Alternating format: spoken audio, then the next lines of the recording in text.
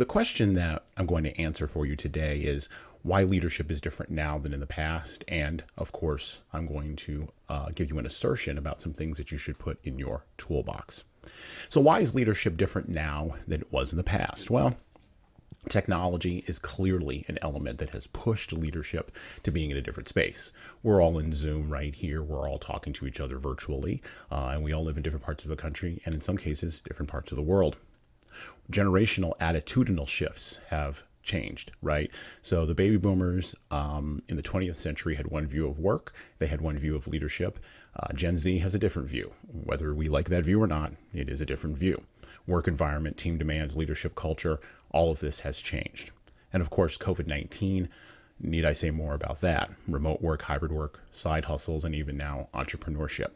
How many people that you know right now who are working a regular job in 2020 are now doing their own thing in 2022? And of course, the Great Resignation.